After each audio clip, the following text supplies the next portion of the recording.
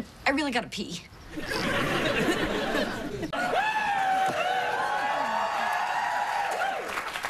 Wasn't that romantic? No, I won't. Will not. I heard that.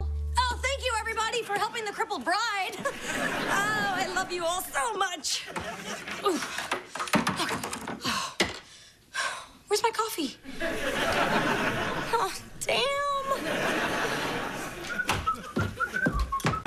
Look, I know you're disappointed we can't go on the honeymoon, but I promise you, when you're up and running at 100%, I'm gonna take you on that honeymoon, okay? Boy. And I looked fabulous. Say it.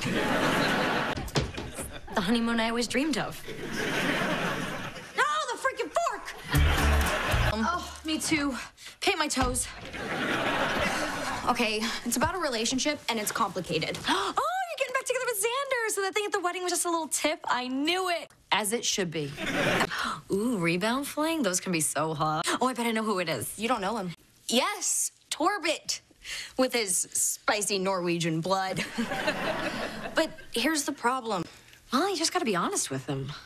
I want to, but then he takes his shirt off, and I forget what I'm gonna say. Yeah, I am familiar with six-pack amnesia. Both kinds. But, you know, in my personal experience, I have learned that men have feelings, too. And you can't lead them on. No. And that's how I know it's the right thing. Hey. Hey, wait a minute. Nope, I was on a mission of love. I Ubered to the doctor. All right, because you were... Where?